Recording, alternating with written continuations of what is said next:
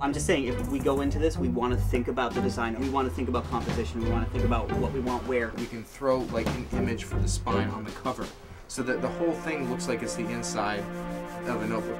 In this case, do we want to hand draw the rarebits on the cover though? No. No. But we're gonna have no. Why don't we blue pencil out all together, jam style, on one sheet of paper? Yeah.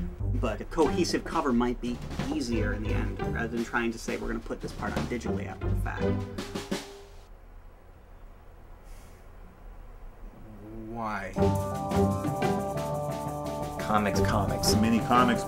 The new comics, what's this? Comics. Comics are alternative or indie comics. Comics. Graphic novels. Comics. It's like a high school. There's a competitive kind of vibe. I'm hoping I'm gonna turn the page and feel like, you know, a real cartoonist. Their dreams don't hinge on drawing Spider-Man. They have their own stories to tell. By day, she's Rachel Levine, but by night, she's Chutzpah. Almost every visiting artist that comes through here, they talk about just the sheer amount of labor and drudgery. No.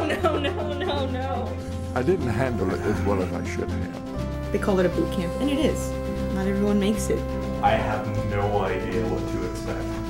If their work isn't there, we're not doing them any favors by telling them they've passed. Art school is infamous for harsh critiques. It seems like there should be, questions that are posed and a buildup of energy throughout the piece and a culmination, and it didn't have that. It's not like a great and sound career choice, it's like deciding to become a diva. We have to start with all the things she was going to be when she grows up.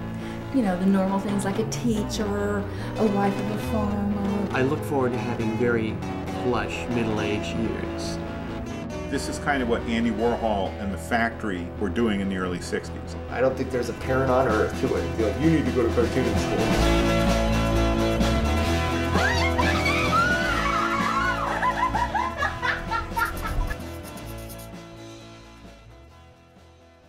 Class dismissed.